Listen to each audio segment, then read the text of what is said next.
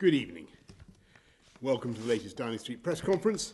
Let me first run you through the latest data on our coronavirus response. 4,786,219 tests for coronavirus have now been carried out or posted out in the UK, including 171,829 tests yesterday. 279,856 people have tested positive, and that's an increase of 1,871 cases since yesterday. 7,485 people are in hospital with COVID-19 in the UK, down 16% from 8,921 this time last week. And sadly, of those who tested positive for coronavirus across all settings, 39,728 have now died. That's an increase of 359 fatalities since yesterday, and once again, we're with their families in mourning. Now that the rate of transmission in the UK has fallen significantly from its peak, we need to take steps to manage the flare-ups and stop the virus from re-emerging. I want to update you on the progress we're making on three fronts to prevent a second wave of infections that could overwhelm the NHS. First, we've set up NHS Test and Trace in order to identify, contain and control the virus in the UK, thereby reducing its spread. As we move to the next stage of our fight against coronavirus, we'll be able to replace national lockdowns with individual isolation and, if necessary, local action where there are outbreaks. NHS Test and Trace will be vital to controlling the spread of the virus. It's how we will be able to protect our friends and family from infection and protect our NHS. And it does this by identifying anyone who's been in close contact with someone who's tested positive, asking them to isolate for 14 days in order to avoid unknowingly infecting others. And the system clearly relies on everyone playing their part. So I want to stress again today, we need you to get a test if you have coronavirus symptoms, a high temperature, a new continuous cough, or a loss of taste or smell. There is plenty of capacity, and everyone with symptoms is eligible. Everyone with symptoms. So please order a test from nhs.uk/coronavirus as soon as you develop symptoms. And we need you to isolate yourself if a contact tracer tells you that you have been in contact with someone who's tested positive. NHS Test and Trace started operating a week ago, and already thousands of people are isolating who wouldn't have been doing so before this service was introduced. And they are thereby protecting others and reducing the spread of the virus. So while we're going to all these efforts here in the UK to control the virus, we must also ensure we don't re-import the virus from abroad. So the second action I want to update you on is the introduction of public health measures at the border. Today, the Home Secretary has brought forward the legislation needed to establish the new regime from Monday. And I want to explain the reasons for introducing these measures now. When coronavirus started to spread around the world, first from Wuhan and then from northern Italy and other areas, we introduced enhanced monitoring at the border in an attempt to stop the virus from gaining a foothold in the UK. These measures applied at various different times to arrivals from China, Japan, Iran and Italy, and required people with symptoms travelling from those countries to self-isolate for 14 days. However, once community transmission was widespread within the UK, cases from abroad made up a tiny proportion of the total. At the same time, you'll remember that international travel plummeted as countries around the world went into lockdown. So as a result, measures at the border were halted because they made little difference at the time in our fight against the virus. Now that we're getting the virus under control in the UK, there is a risk that cases from abroad begin once again to make up a greater proportion of overall cases. We therefore need to take steps now to manage that risk of these imported cases triggering a second peak. So just as we're asking people already in the UK to isolate for 14 days when contacted by NHS Test and Trace, we're also asking those arriving from abroad to isolate so that they don't unknowingly spread the virus. And there will be some exemptions for a limited number of people who need to cross the border, such as those engaged directly in the fight against coronavirus or who provide essential services. And we will review how the policy is working after 3 weeks. And of course, we will explore the possibility of international travel corridors with countries that have low rates of infection, but only when the evidence shows that it is safe to do so. The third point I want to make today is we need effective international action to reduce the impact of the virus across the globe. And this is the moment, really, for humanity to unite in the fight against the disease. Health experts have warned that if coronavirus is left to spread in developing countries, that could lead to future waves of infection coming back and reaching the UK. While our amazing NHS has been there for everyone in this country who needs it, many developing countries have healthcare systems which are ill prepared to manage this pandemic. So, to ensure that the world's poorest countries have the support they need to slow the spread of the virus, tomorrow I will open the Global Vaccine Summit, hosted by the UK, and we'll bring together more than 50 countries and leading figures like Bill Gates to raise at least $7.4 billion for Gavi, the Vaccine Alliance.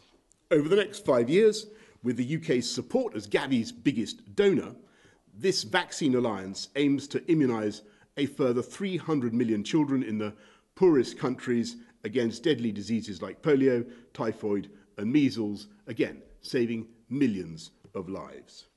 This support for routine immunisations will shore up poorer countries' healthcare systems to deal with coronavirus and so help to stop the global spread and, as I say, prevent a second wave of the virus reaching the UK.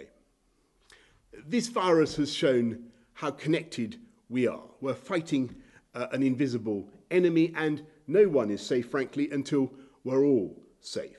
And again, of course, this is all contingent upon each of us continuing to do our bit. And as I never tire of telling you, let us not forget the basics. Wash your hands regularly, and for 20 seconds. Wash your hands. Do not gather in groups of more than 6 outside. Always observe social distancing, keeping 2 meters apart from anyone outside your household. And I want to stress one final point which may be relevant today as the weather threatens, I think, to take a turn for the worse. Some of you may be tempted to move the gatherings you've been enjoying outdoors, indoors, out of the rain. I really urge you, don't do that. We relaxed the rules on meeting outside for a very specific reason, because the evidence shows that the risks of transmission are much lower outdoors. And the risks of passing on the virus are significantly higher indoors, which is why gatherings inside other people's homes are still prohibited. Breaking these rules now could undermine and reverse all the progress that we've made together. I've no doubt that that won't happen. I think the British public will continue to show the same resolve in fighting the virus as they have throughout this outbreak. We will get through this if we stay alert, control the virus, and in doing so, save lives. And with that, I'll now hand over to Patrick for today's slides. Can I have the first slide, please?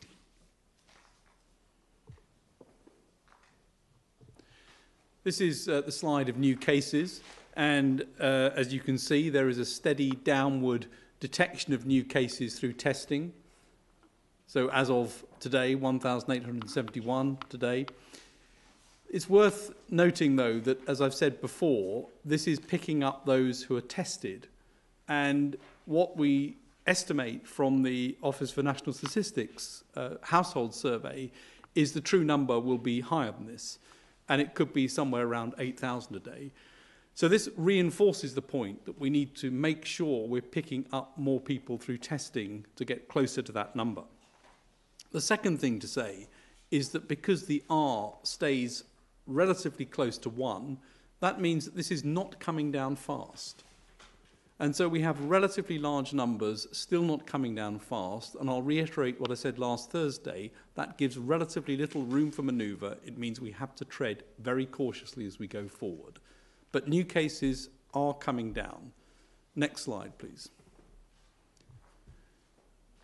As we've seen previously, that's reflected in admissions to hospital, also decreasing. The slide for England there.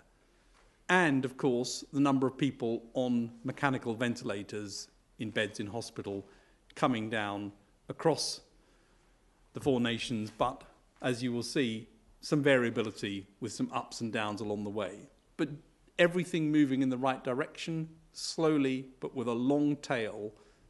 And as I said, the number of cases remains relatively high, not coming down fast, and the R quite close to 1. Next slide, please. The number of people in hospitals, of course, also coming down. Again, sharper in some places than others in terms of the decline, and with a relatively long tail, this will carry on for a little while longer, but the cases are coming down. And as you would expect, next slide, please. The number of deaths follows that pattern, with again, and this is good to see, a decrease which is coming day on day, but this also has this long tail. It's not coming down as fast as we'd like it to come down. It's likely to carry on for a bit longer. And it's worth reflecting that the people most affected by this have been the elderly, but also those from Black, Asian, minority ethnic groups, as highlighted in the Public Health England report, and those with other risk factors, including other diseases, diabetes, and so on. So we need to keep vigilant. The numbers are in the right direction. Things are getting better. They are coming down. But we have to stick with the rules of distancing. We all have to do it. When we all do it, then we have a chance of getting this down further, which is what we need to do, especially over the summer, before we then reach another period in the winter. We're entering the winter with the lowest numbers we can possibly get would be the best thing to do. Thanks very much, Patrick. We'll go straight now to questions from the public, then to questions from the media. First to Amy from Brighton. Spain recorded no new deaths over the last 2 days, despite a wide range of freedom across the country over the last 3 weeks, and new cases continue to fall. However, there has been no evidence of a second wave. Given this evidence, why is there concern over a second wave in the UK, and how closely are the UK government liaising with the Spanish government? Really excellent question. I mean, obviously, we're learning everything we can from governments around the world, but I think probably I should defer to Patrick and Chris for comment on epidemiology in Spain. Well, it's a great question, and it's fantastic news that numbers are coming down across Europe and have come down to low levels in Spain. It's also the case that if you look in other countries, they are beginning to see outbreaks as measures are relaxed. That's true. We've seen outbreaks reported in South Korea. There have been outbreaks reported in parts of Germany as measures are relaxed. And so what's happened is that the first peak has been suppressed. And as the measures are released, there's a danger that that comes back. There's also a risk that there's a second peak that comes as a wave goes across the world. So we're not out of this yet. It is good news that as measures are being relaxed, people are generally seeing numbers continue to go down. And that is obviously what we would hope for here, that as the steps that are being taken cautiously and we're measuring, that we will continue to see numbers going down. Chris, I don't know if you want to add anything to that. Exactly. Thanks very much. Thanks. I mean, a very important thought there, though, that there could be a second wave across the world, as though the the pandemic, has its own kinetic force in itself. It's possible that there could just be a second pulse of this disease. That is possible. In fact, that's quite common. So quite often with new epidemics, you get more than one wave before they're completely doing their bad work.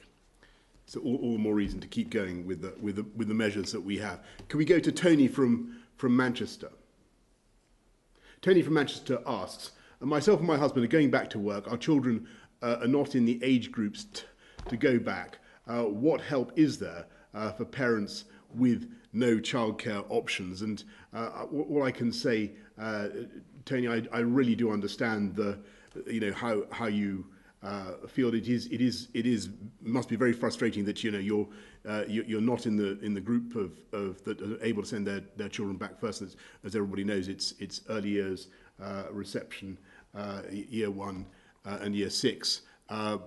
But we hope to get more primary school children back. We as you know, year 10 and year 12 are going to get some contact with their teachers. The best we can do right now for you, Tony, is to keep supporting you through the furlough scheme, through the coronavirus job retention scheme, through all the ways that we've been trying to help families.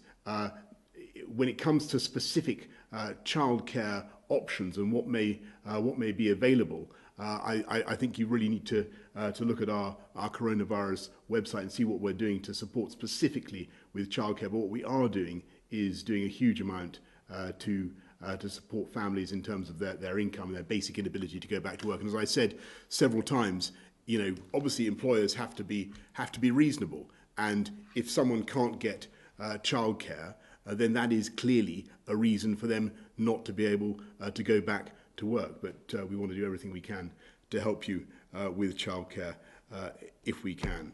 Anyway, we'll try and get more schools back in due course, but it is, I'm afraid, all conditional on making progress in fighting that virus. Let's go to questions from journalists. Tom Burridge from the BBC.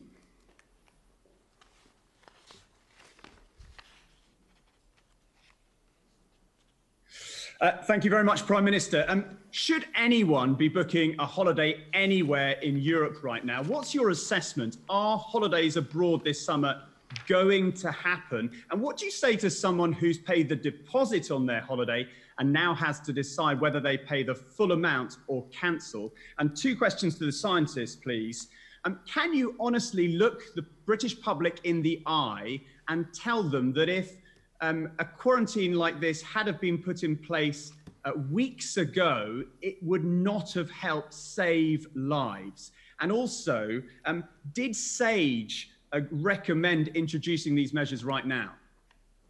Right, Tom. First of all, look, I'm not going to give advice on individuals' travel arrangements, but you know what the Foreign Office guidance is. The guidance is that everybody at the moment should avoid non-essential travel. Everybody should avoid non-essential travel. We've got to knock this virus on the head.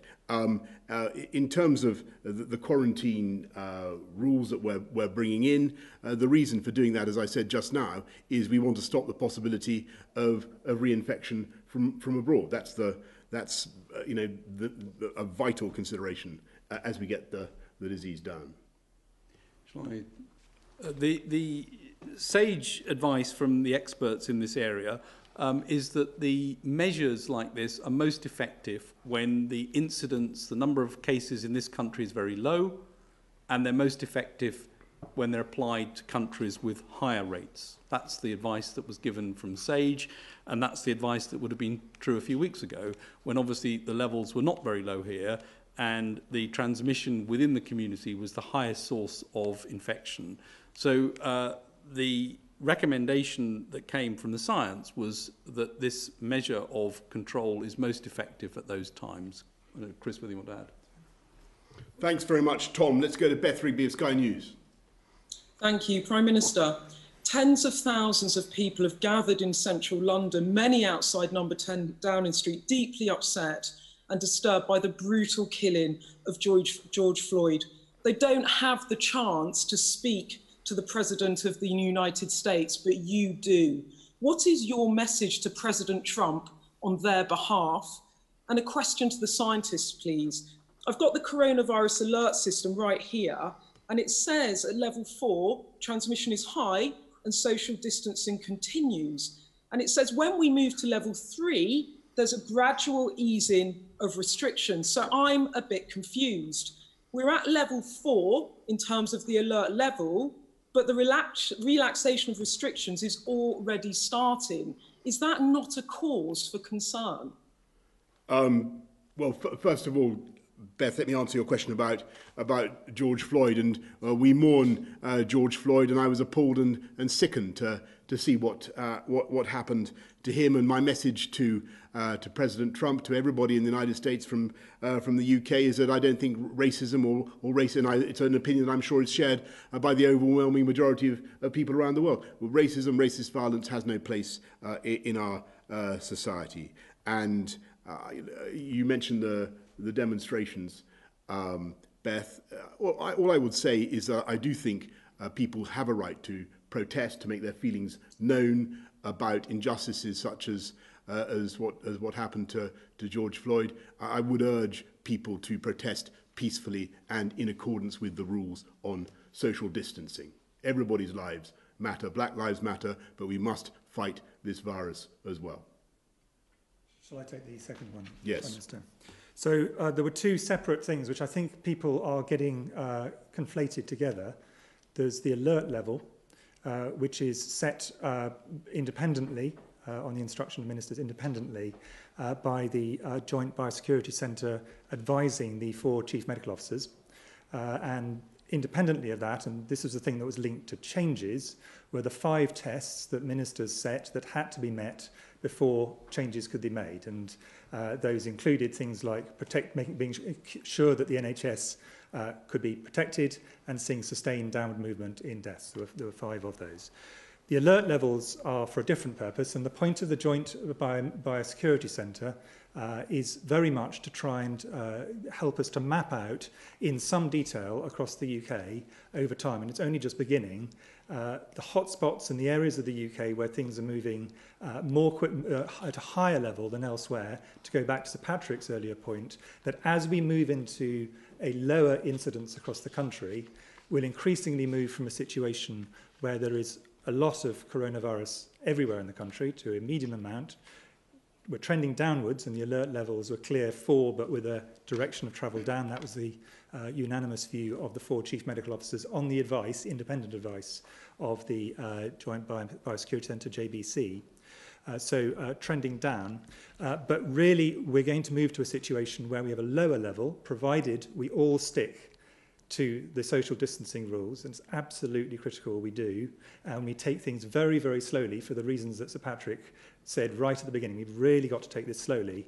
We will get to a point where there will be much lower level everywhere, but we will start to get flare-ups and outbreaks in different parts of the country. And really what the JBC is primarily going to help us with is actually to identify early those areas of increased transmission, those hotspots, so we can go in and try and find out how we can actually get on top of those before they spread more widely. This is very much something we've learnt from the first few months of this coronavirus. This is one of the critical things we need to do.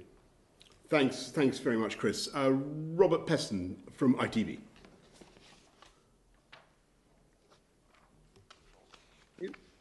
Good afternoon, gentlemen. Question for the Prime Minister first. Your predecessor, Theresa May, yesterday said she was deeply concerned by the way that the quarantines being imposed on travellers to the UK are, in her words, closing Britain off for the rest of the world. And she wants you to take the lead in developing an international aviation health screening standard that would make it unnecessary to have those kinds of quarantines. Are you going to take your predecessor's advice and lead talks on devising such a scheme to get aviation going again, travelling going again? And to the Chief Scientific Advisor and the Chief Medical Officer, just picking up actually on what Beth said, Professor Whitty, one of the things you simply said just now was that the point of the threat levels was to basically advise, for example, on when we can have local lockdowns to tackle outbreaks at the local level. But one of the things we know from Dido Harding, for example, who's in charge of the whole test and trace process, is we're not going to have that data for another month, which makes many people concerned that the easing off of lockdown has happened a month too early. Could you just reassure or comment on that? Yeah, first of all, thanks, Robert, on your point about what we can do to make sure that, insofar as possible, we allow people to fly safely. I mentioned earlier on the idea of safe corridors, safe travel between the UK and other countries with low or similar levels of infectivity, and we will certainly be developing that as we go forward. One of the difficulties about testing is, as you know, the risk of at airports is the risk of false negatives. But on the other matter, Patrick. Well, I think it's Chris. I'm going to give, if I may, quite a long answer to that, because I think it's a really critical question that people are asking. The thing to understand is this is this infection with which we are going to have to live alongside for many months, and probably longer than that. We've basically got to have a multi-layered defence against it. And at any given point, we can maybe raise some things and lower others, but we're going to have to go incredibly cautiously, as Sir Patrick said early on. And I'm going to run through all the things that we have to do, because I think it's important to understand each change in context. So there are a group of things we need to do to isolate those people who have the virus or might have the virus. And one of the problems with this virus is that it can be transmitted by people before they get symptoms. So the first and most important thing is people who do have symptoms must self-isolate straight away, and they must get a test, as the Prime Minister was saying. Secondly, the people they are most likely to pass it on to, and who could therefore have the virus without symptoms, are their own household. So therefore their household must isolate with them, and that has been the case right from the beginning of this epidemic. The new thing that has been brought in, and it is definitely, as you imply, in the early stages of its development, but it is definitely there and is definitely working, but it'll work a lot better over time, is the new element of test and trace, because the third group of people who are likely to get this are people who've actually got a high amount or high chance of having the virus because they've come into close contact with someone with the virus. And the test and trace, NHS test and trace model, is to allow us to identify the people who've got cases and then identify their contacts and ask them to self-isolate because they may have this without symptoms and pass it on. Then there's a group of things that we need, so that's the first group of things. Then there's a group of things we need to do in terms of reducing transmission at an individual level. And these include washing hands, as the Prime Minister repeatedly and rightly says, absolutely critical because you can pass it to yourself and to other people. If you're coughing, to make sure that you actually have no good cough, what's called good cough etiquette, where you use a tissue and dispose of it properly. The 2-metre rule, which is about trying to ensure that if you do speak, cough, or make other things which actually lead to droplets coming out and you're infected without knowing it, that you don't pass that on. And something which, again, we brought in relatively recently, the idea that if you cannot socially distance at 2 metres for a prolonged period, a moderately prolonged period, then you should use face cloths, and that's one of the things which is a new thing. So those are going to carry on really for as long as this epidemic continues. But then we've got the group of things which are around trying to break the link between households, because that is where most of the social distancing come in, and those are the things that were absolutely essential. Trying to reduce people's social contacts, including close friends and family, because actually very often those are the people who you will catch this from. All the things which bring people together, the things we all enjoy, like pubs, clubs, and restaurants and so on, these are things where we needed to close those down. Shops were closed down as a way of ensuring that you came into contact with as few people who were from different households. And, of course, the initial large but not complete closure of schools. Now, in this group of things, we've really made very, very small changes, with the exception of the schools, which has been a small additional group to the people already at schools, the children of essential workers. Almost all the other things are to do with people meeting outdoors and asked to be socially distant. And that's because the risk of people being outdoors is very considerably reduced. But these are really modest and slow steps. And the final two things that we have to do is shielding, making sure that the people who are at greatest risk are away from the greatest risk of meeting others with the virus. And we made a very small adjustment to that, which is, again, because for many people this was incredibly difficult to maintain, to say, well, if you're just with a member of your existing household, you can go outdoors, or you can meet someone, but at a distance, only one person, outdoors only. These changes in risk are really very small. And then the final one, which it really is important to stress, because it is in the long run, the way we're going to get ourselves out of this, is research. Finding new drugs, finding new vaccines. Now, the reason I've listed all of those out is, what we're making is small adjustments to some of these things, but this is a multi-layered defence, and all of us have parts to play in almost all of these. It's absolutely critical we all do this. And so we shouldn't take the fact that small adjustments are being made now to imply that this is suddenly lockdown over. What this is a slight reversal of some of the most onerous things on people, mainly outdoors, at a socially safe distance, the 2-metre distance. So I know that's a long answer, but I think it is important to put things in context rather than just to see them as one-off events. Thanks very much, Robert. Tom Newton-Dunn from The Sun. Thank you, Prime Minister. Question first to the CMO and the CSA, if they could possibly both answer this one. Testing capacity, we know track and trace is up and running. Could you say at what capacity it currently now is at? Is it 20%, 50%, 100%? We know it's not 100% maybe. And when do you expect it to be running at full capacity, full operating capacity? And before it gets to that stage, since Angela McLean has been very clear that having a fully operating track and trace system is crucial to unlocking the lockdown, are you comfortable for more measures to be released, such as the opening of shops or pubs or restaurants? And question to the Prime Minister. Prime Minister, this is my last question to you as the Sun's political editor.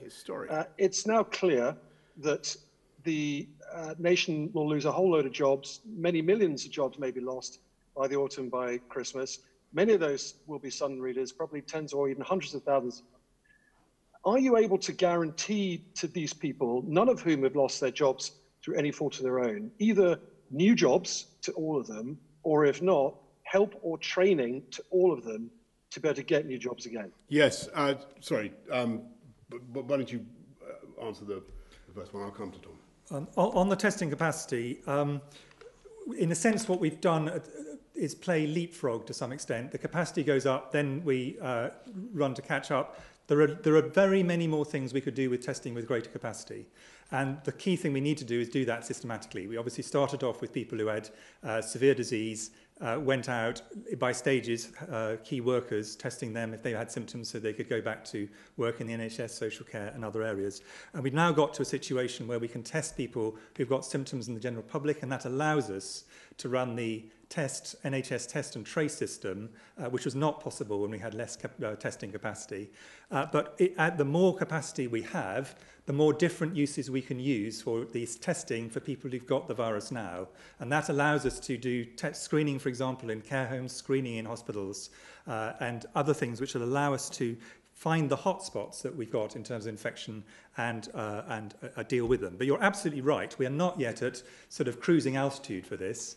The number of tests is going to carry on going up, and our ability to use the tests we've got is going to carry on going up. And this is going to carry on for quite some time before we get to the point, I think, that we're all satisfied we've got to the point we need.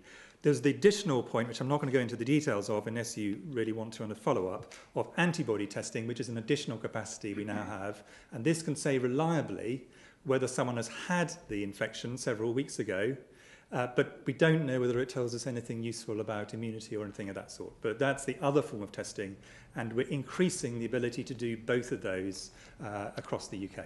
And just to add to that, what Angela said is that an effective system in place is an important part of going forward, is an important part of being able to release measures, and as Chris has said, it's being built up. But I do want to stress it's not the single answer. So the idea that somehow having a test and trace system in containment absolves ourselves of all the other things we need to do is incorrect. We need to make sure that we carry on with the distancing and some of the other measures in place in order to control this. The lower the number of cases in the country, the more effective and the higher burden of load, as it were, can be carried by test and trace and making sure people isolate. But on its own, it's not the answer. It has to be part of the whole system.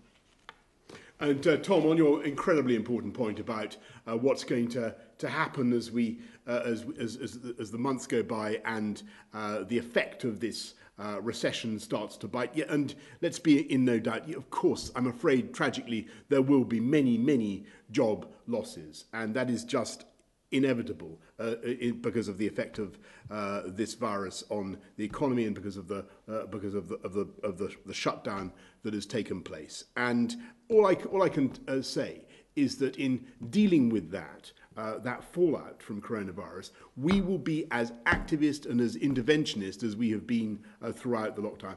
There's no other country in the world, I think, has done as much, or few others that have done as much as the UK in terms of putting our arms around workers with the furlough scheme, looking after companies that have run into difficulties, helping in any way that we can. We will be just as interventionist in the next phase, investing in the UK economy, investing in infrastructure, taking our country forward so that we bounce back as sharply and as decisively as we can. That's going to be our approach. One thing I want to say is that for young people in particular, for whom the risk is, I think, highest of losing jobs and then being out of work for a long time, I think it's going to be vital that we guarantee apprenticeships for young people. I think we must have a huge, we'll have to look after people across the board, but young people in particular, I believe, should be guaranteed an apprenticeship. Thank you. Come back. I didn't let anybody else back, Tom. I'll be accused of favourism, but everybody's going to wish you well on your next job. And after your historic innings as political editor of The Sun. Steve Swinford of The Times.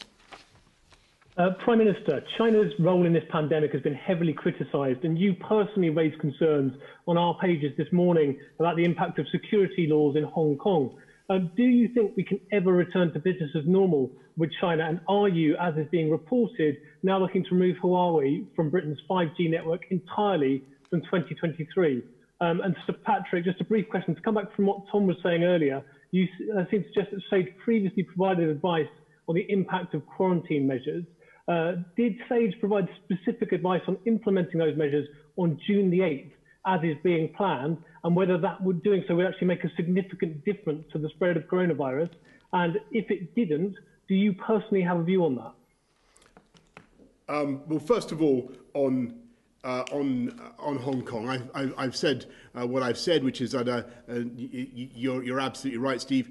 I do think that what is happening now is potentially going to be an infringement of the Sino-UK, Sino-British Agreement of 1987. It protects political and civic freedoms in Hong Kong. That looks as though it could be very, very badly eroded by what is being proposed. And so what we're saying is that we want to hold out our hand, a hand of friendship and support and loyalty to the people of Hong Kong. I think that's the right thing to do on high-risk vendors in our critical national infrastructure. You know my views. I think we've got to make sure that we have solutions for the UK that protect UK security, and that's what this government is going to achieve. But I want to stress one thing.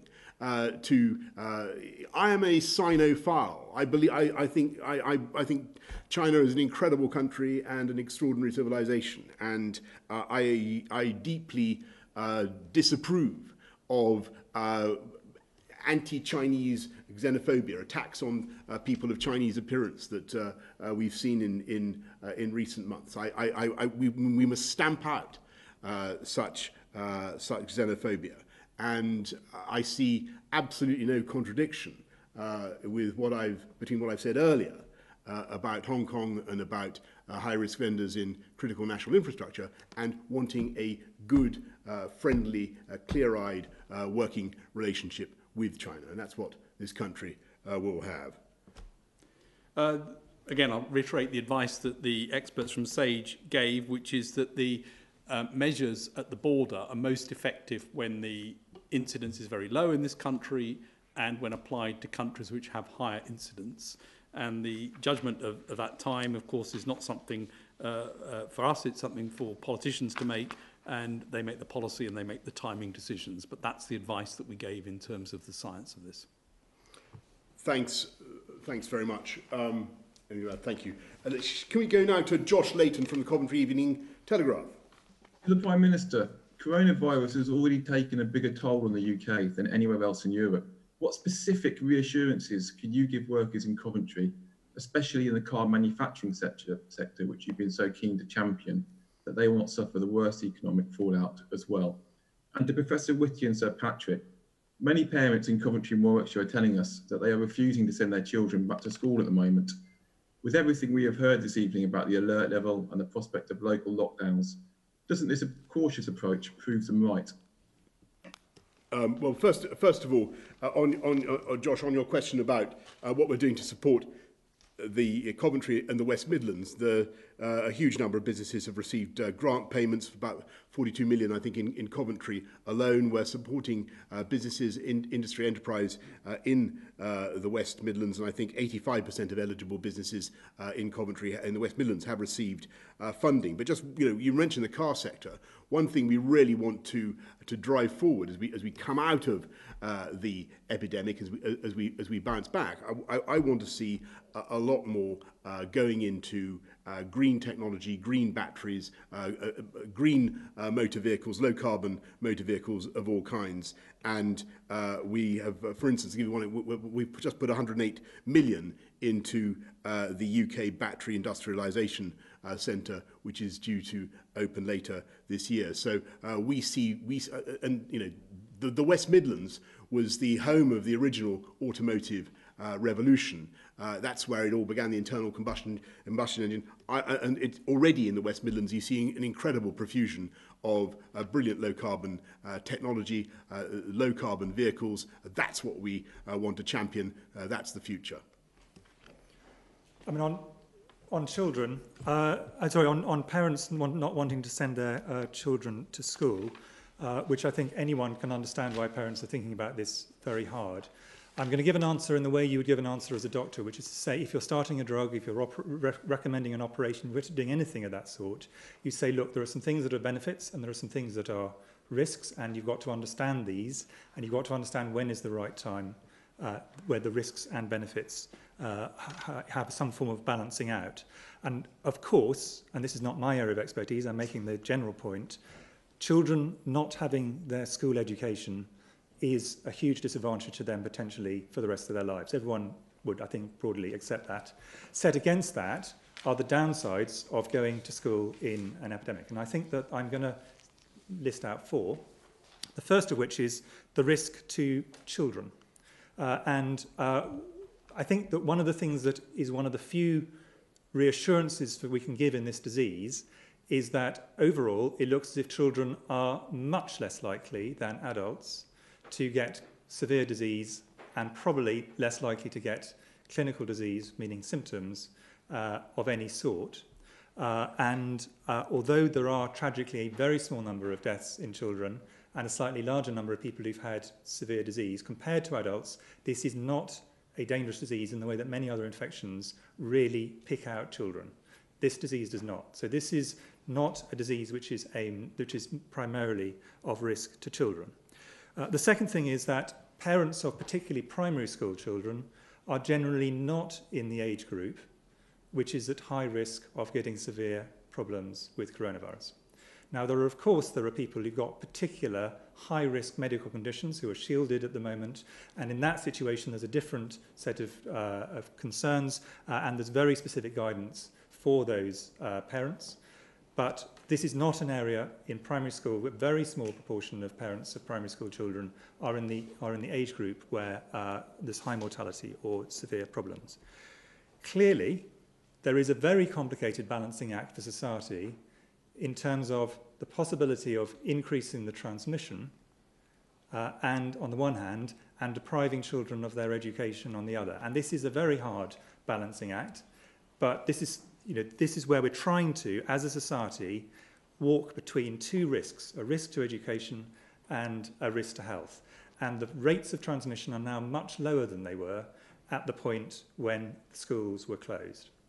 And then the final thing that people obviously think about is grandparents and others who are potentially at risk. And obviously there is an issue there which we need to think through in certain cases, and that's about people taking sensible decisions. So I think, I fully understand, as everyone fully understand, people wanting to think this through. But the point I want to go back to at the beginning is that the biggest concern for people is going to be the health of their children. And this is a disease which can affect children, but is very unlikely to compared to adults.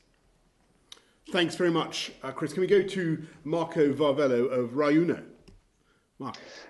Thank you, Prime Minister. Actually, I must thank you on behalf of the Foreign Press Association as well, which advocated for a while access to these daily briefings. And here we are. Thank you very much, Prime Minister. My questions are about the quarantine, because it's not just a matter of summer holidays. Hundreds of thousands of European workers left the country because of the lockdown, because shopping center, restaurant, pizzeria, they're all closed, so no work anymore. Now they are ready to come back.